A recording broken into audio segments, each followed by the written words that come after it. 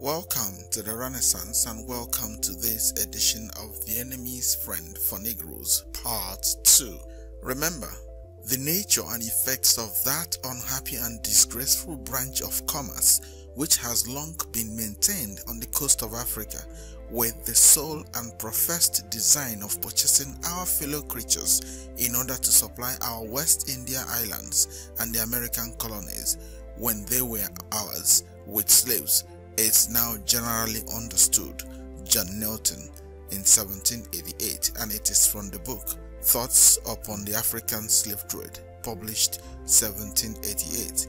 And we hope you know that John Nelson was the composer of the song Amazing Grace, and he was a slave ship captain, and he also composed the song How Sweet the Name of Jesus Sound. And we hope you know that Jesus was the name of a British slave ship. And from P. York and C. Talbot, an opinion. We are of opinion that a slave, by coming from the West Indies to Great Britain or Ireland, either with or without his master, doth not become free, and that his master's property or right in him is not thereby determined or varied, and that baptism doth not bestow freedom on him, nor make any alteration in his temporal condition in these kingdoms. We are also of opinion that the master may legally compel him to return again to the plantations, and this was in January 14, 1729. And these two people are the King's Attorney and Solicitor General in England. And this is from the book A Representation of the Injustice and Dangerous Tendency of Tolerating Slavery, or of Admitting the Least Claim of Private Property in the Persons of Men in England, in 4 parts, containing remarks on an opinion given in the year 1729 by the then Attorney General and Solicitor General concerning the case of slaves in Great Britain. This will help you understand the role of Malami today in Nigeria, because they are Fulanese. The British has a policy of ruling through the Fulanese. So if you really want to understand what is going on, everything the Buhari impostor is talking about Kano, you have to read the history of the British and the slave trade. Everything will become very clear to you. And the book was written by Granville Sharp and published 1769. Negroes, Ethiopians, Africans, whichever name you choose for them. Did you read or observe months ago when the Aborigine wannabes were saying so-called African Americans were not African, nor are they related to the Negroes in Africa? Do you also remember when we told you that the Aborigine narrative of people like Dane Calloway or Kurimo Ahau were fraudulent and sponsored by the slave master and his slave hunting accomplices? Have you then wondered why so-called African Americans were hired to protest to deny the killings by the slave master and his accomplices in Nigeria?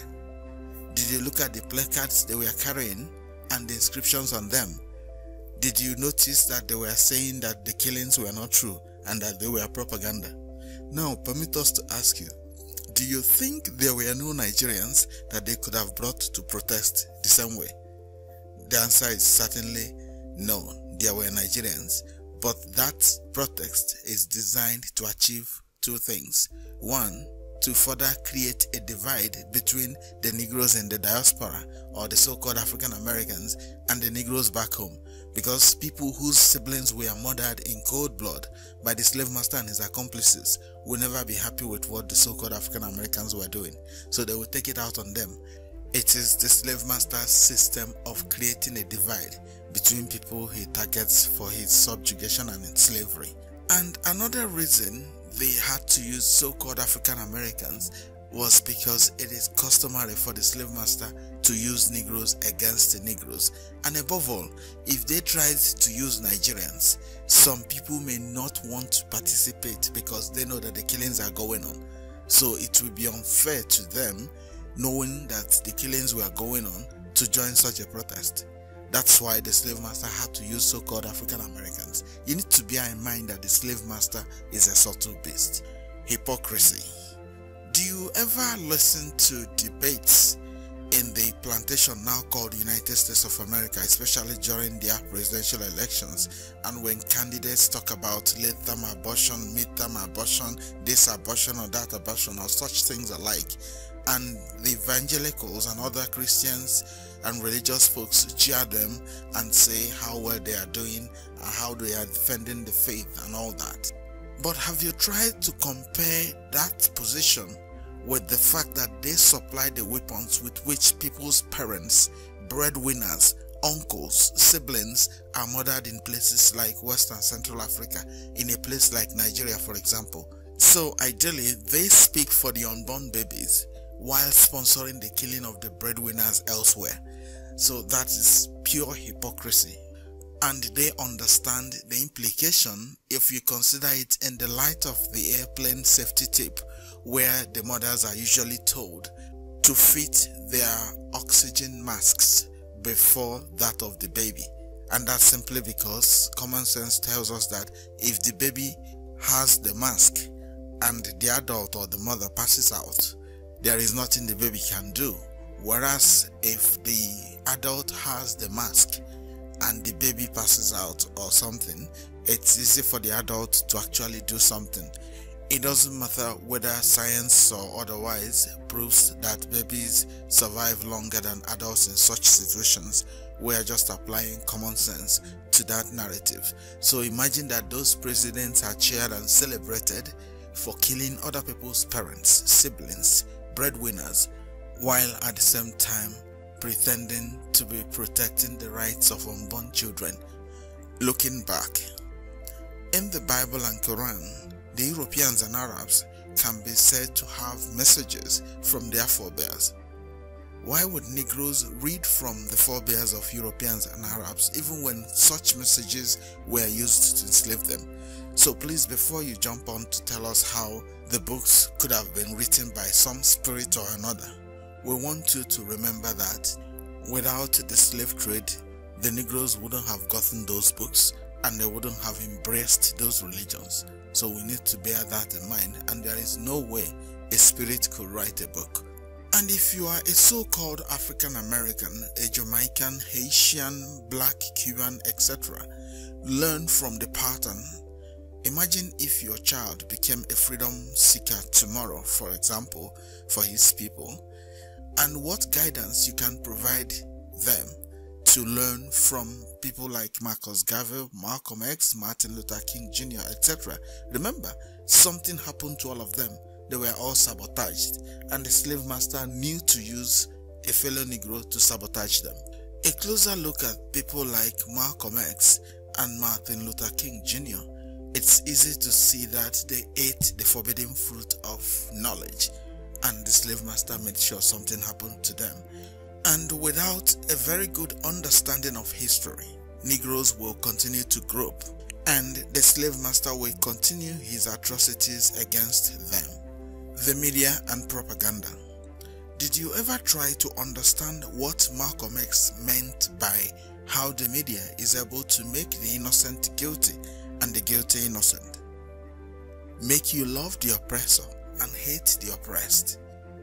What do you think the Negroes were doing in the over 400 years that the slave trade lasted in that format back then? Did they just stand idly by and watched? Did they condemn the man stealers or pray to the slave master's God or Allah or the devil the slave master claimed they were worshipping back then? And so if you believed the Negroes could have sold themselves, that means they were actually enjoying the slave trade. That's just what it would mean. The warrant chiefs today. Have you ever wondered why leaders in some communities in Africa who do not speak English would have an English title like chief? So you come to a community where people are not really educated. There were no English speakers, so to speak, but the head in that community is a chief. Have you wondered how they embraced an English word to be used for their traditional rulers? That's because it is the slave master that appoints those people indirectly through his slave hunting accomplices in a place like Nigeria, for example. So do you remember the questions we asked about governor and rulers in what was Negroland and Guinea, and in West and Central Africa today, to be precise. And we asked you, when you see roads and schools broken like this, do you genuinely think those governors there do not want to fix those things? Remember, these are educated men and women, and they are supposedly sensible adults who should know the right things to do.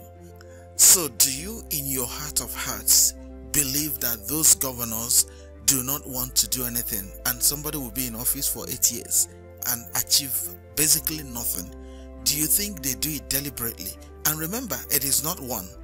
It is something that has been repeating from whenever till today. So ask yourself, does it mean those people genuinely do not like their people, or they won't like to build their place? But you will see them build their houses, make their compounds very beautiful, but they will never touch those roads. Have you wondered why they do that? So do you genuinely in your heart of hearts think that this governor here on your screen would like to sit on a pile of refuse, the way this picture illustrates his position, and his roads all in disrepair? You will see some of those emirs that go on Rolls Royce, which is a British product, and then they don't have good roads they can run on, which makes a mockery of the whole thing. But like we told you, it rubs off on them, not the slave master, because the slave master is the devil who speaks through the serpent. What about our question as to what could be the interest of the slave master in an election in a place like Anambra State? Remember, the British claim to be Great Britain. They claim to be first world countries. They claim to be beacons of freedom, or whatever beautiful names they dress themselves on borrowed robes with. Our question to you is, why do you think they are interested in who wins Anambra election? But then they can't talk about Nnamdi Kanu that did nothing.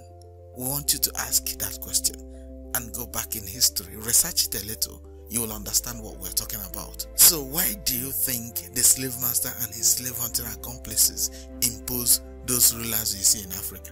Do you remember in our last video where that user, Mr. himself alone, was claiming that the Europeans recorded what they bought the slaves with? And we told you that he's all over the place just trying to defend the fact that it could have been a sale. Remember that? So we need to examine what he meant by what they bought the slaves with. Remember, those stories were told at the time they claimed that the Negroes were not human. You need to bear that in mind. So the descendants of the slave hunters, because of their lack of humanity and common sense, their duty is to defend those lies, to say this was how it actually happened. Remember, that's why the slave master puts them in positions of authority. And that's why you notice that if any Negro comes up to try to inform or educate his people, the slave master's propaganda machinery will enter overdrive.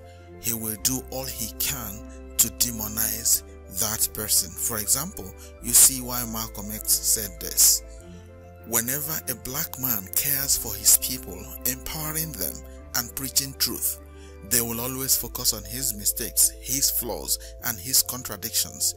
They want to legitimize his message, stop his progress, and they hope for the people.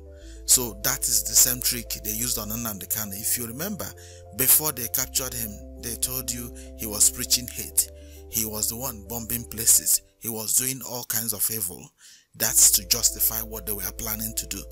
If you were asked today who arrested or kidnapped or abducted Nnamdi Kanu, you're going to say Nigerian government. You won't remember that it is the Fulani and the British people that did it.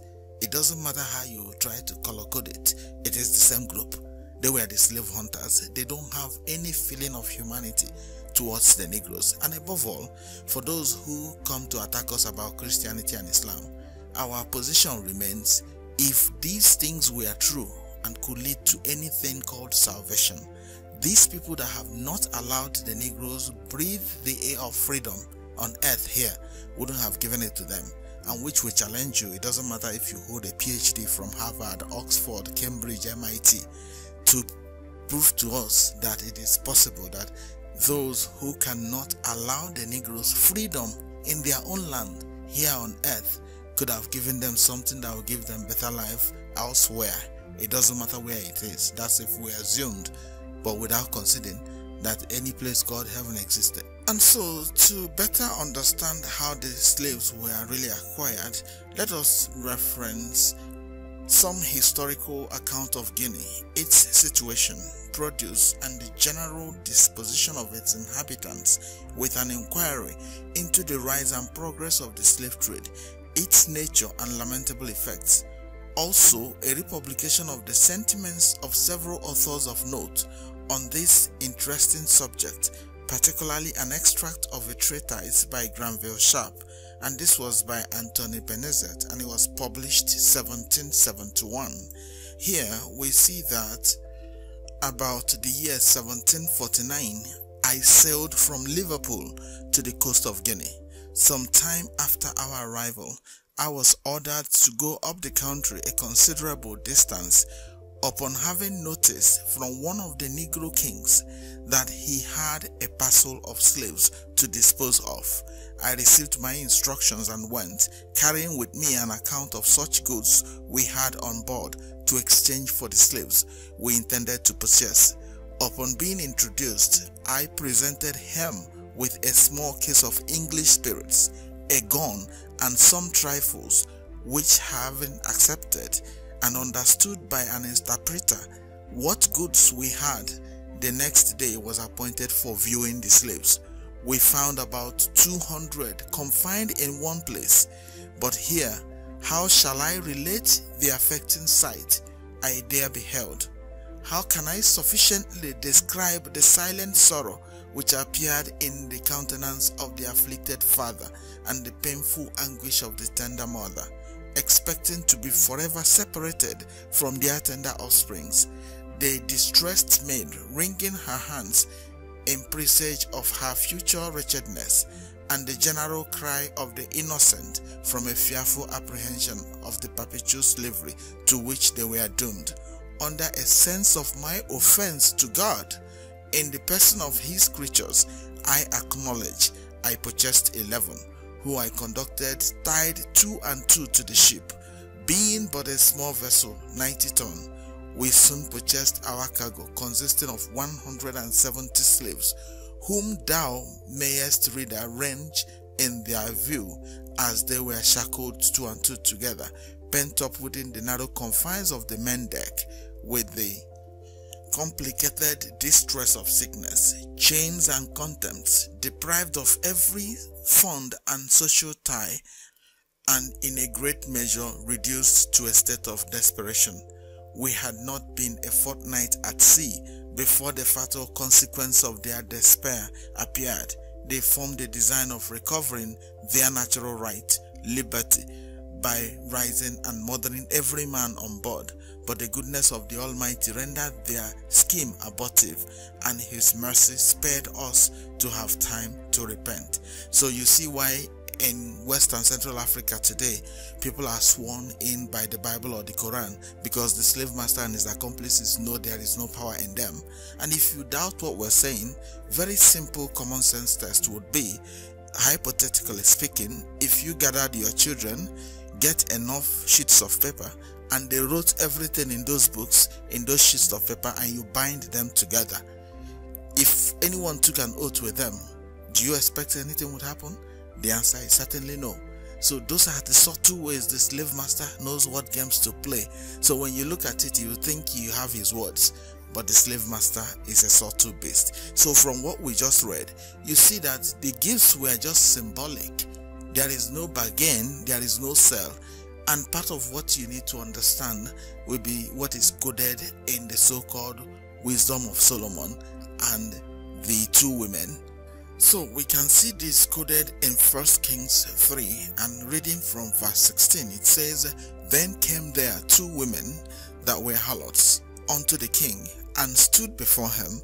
And the one woman said, O my lord, I and this woman dwell in one house, and I was delivered of a child with her in the house. And it came to pass the 3rd day after that I was delivered, that this woman was delivered also, and we were together. There was no stranger with us in the house, save we 2 in the house.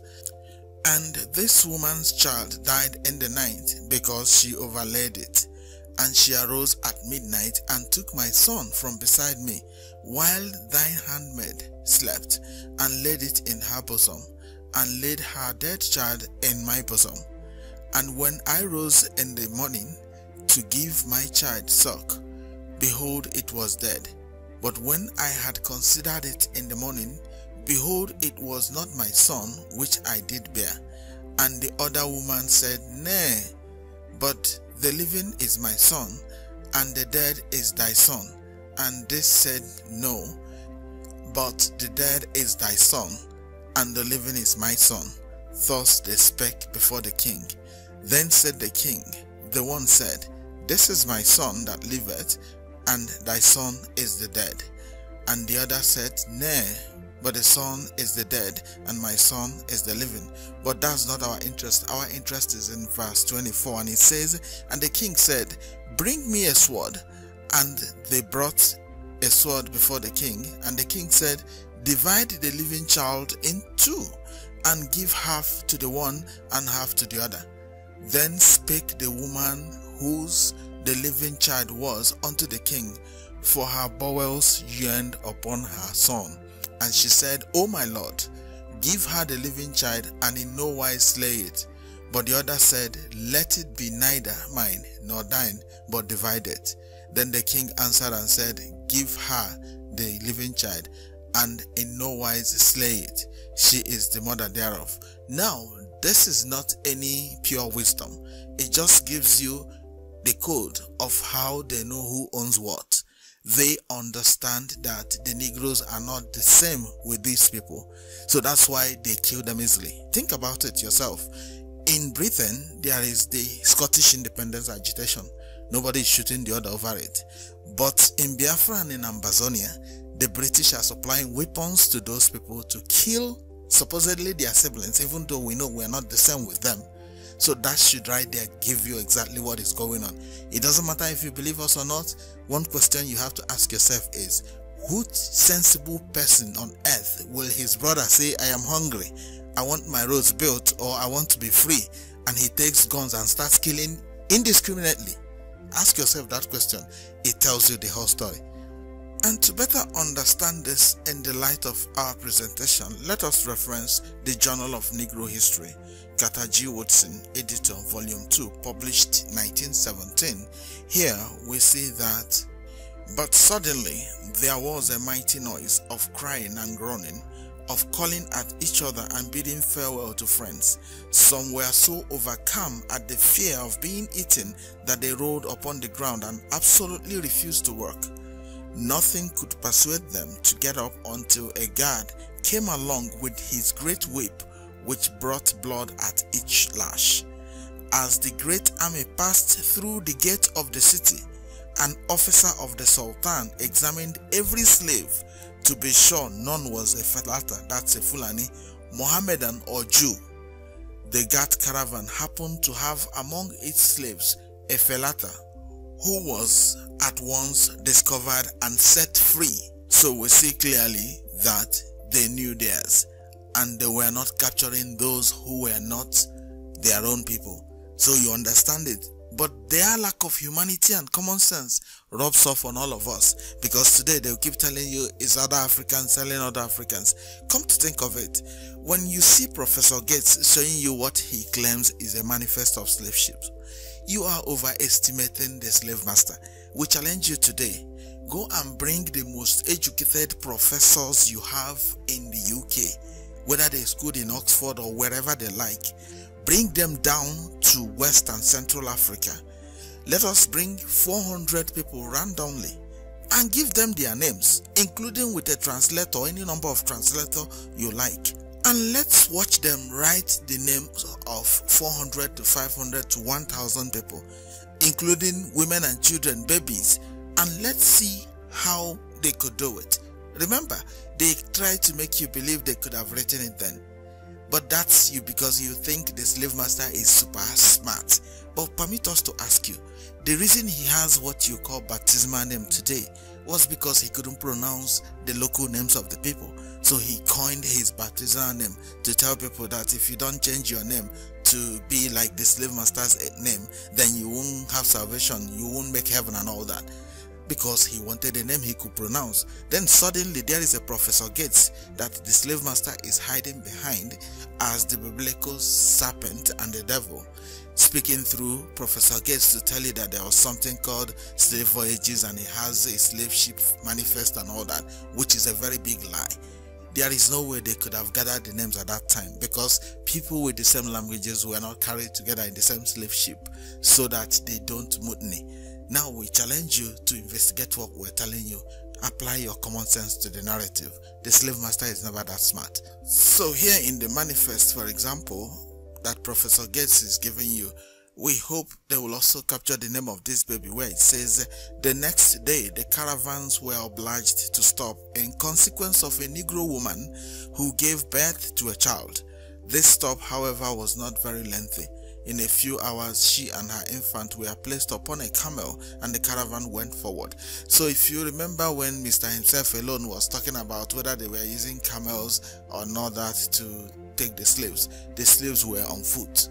So the slave hunters will be on the camels. The same way you see them today, like the Nigerian army, they will come and kill innocent people. They move with their armored personnel carriers. It is the only army in the world that is designed to kill only its own people and controlled by foreigners. The slave master controls the Nigerian army. It's not controlled by the owners. So that's why you see that the slave master is a subtle beast. So on your screen, you see a video of where the slave hunting terror group that became Nigerian army in 1863 acquired 60 new armored personnel carriers. That's what they'll be using to kill innocent people. Remember, they lack humanity and they lack common sense. It doesn't matter if you believe us or not. Our little question to you would be, why do you think they don't use the money they used to buy these 60 armored personnel carriers that they will use to kill supposedly their own people to build 1 or 2 roads or schools that they claim they don't have money to build? If the problem was money. If there were skilled labor and everything, as you would imagine, these are things people could do themselves if allowed to. We challenge you, ask yourself why they are not using the monies they are using to buy heavy war machines to do that instead of killing people. You come out to say build our roads, they will shoot you. Remember, IPOB, for example, tried to build the roads. They attacked them, started arresting them, tagged them terrorists, and that's what you see today. So again, we ask you, why do you think those governors do not build those roads? But every year they come with the same campaign promises telling you how they make this and do that, which are all lies. But like we told you, the slave master is controlling all of them. They are the warrant chiefs.